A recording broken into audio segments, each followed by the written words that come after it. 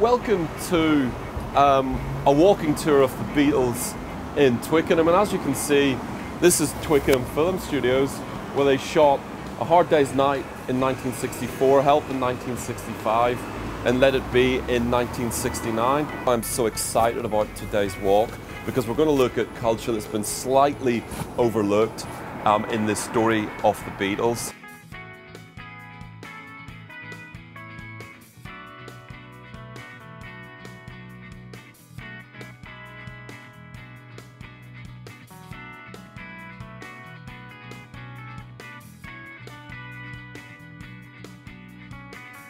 And we're now at South Western Road. This is the road where Ringo Starr and John Lennon film a scene from Help.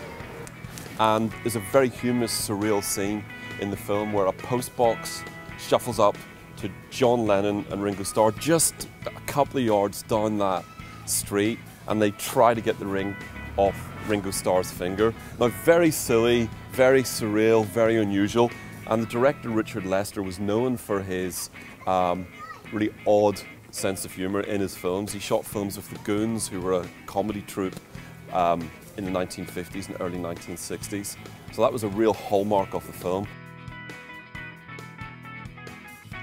And this is the spot where the postbox shuffles up and tries to steal Ringo's ring. So this is the level that people will go to when they get obsessed with the Beatles. I'm just going to stop and go back to my book and read more about it. Thank you.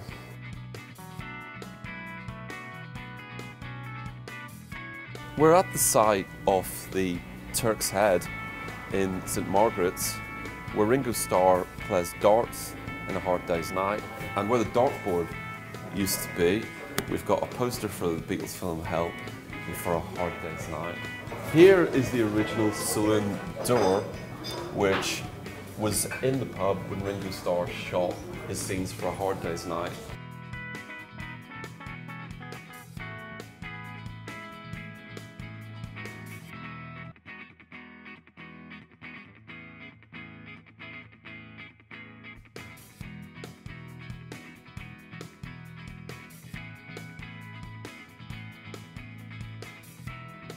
This is Ailsa Avenue, where the Beatles shot a famous scene from Help in 1965.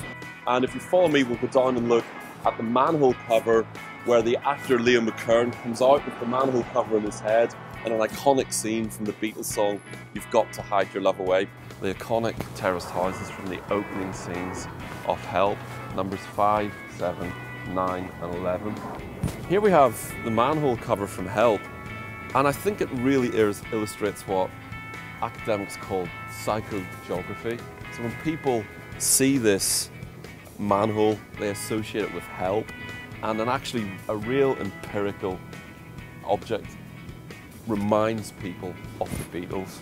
Here we are outside the Exchange in Twickenham, where the Exchange and St Mary's University are running a series of events celebrating the Beatles in Twickenham. It's running for the next couple of months.